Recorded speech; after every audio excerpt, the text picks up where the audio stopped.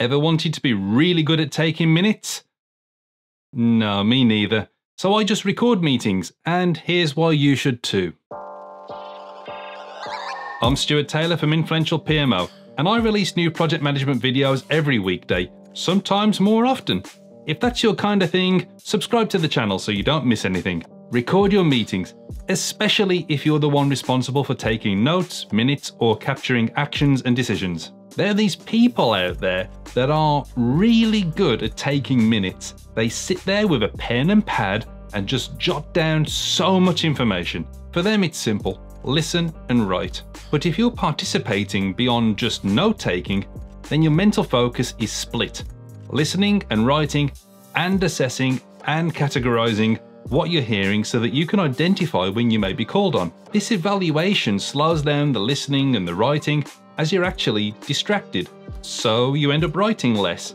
But if you're writing less than everything, then you have to focus even more intently to make sure you're writing down the most relevant points. This can be difficult in discussions that go back and forth, with options being considered, delegates changing their minds, and so on. By the end of the meeting, you'll have wrote a list of contradictions with only the very last statement being the one worth keeping.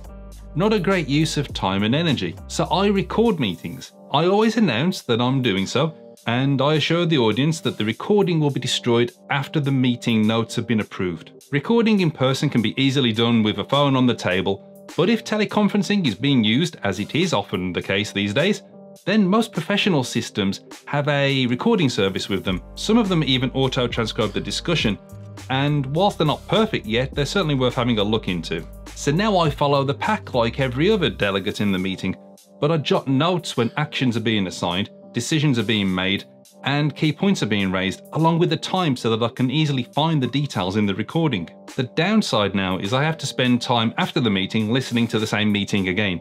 So this could be considered a waste of time, but it's surprising how much you pick up from the recording that you didn't notice in the moment. So there is some real value in that. Also, you have more reliable records. In the event of the minutes being contested, you can always refer back to the recording. This is a huge help in those situations where the delegates remember what they wanted to say, rather than what they actually did say. Let me know in the comments if you're going to try recording meetings in the future, and then let me know how it goes. In my experience, my bosses have always been happy with the minutes and the meeting notes that I've produced when using this approach, so they don't tend to object. And if you want to improve any other aspects of your meetings, you should check out some of the other meeting related videos on my channel. They'll help you a lot, I'm sure.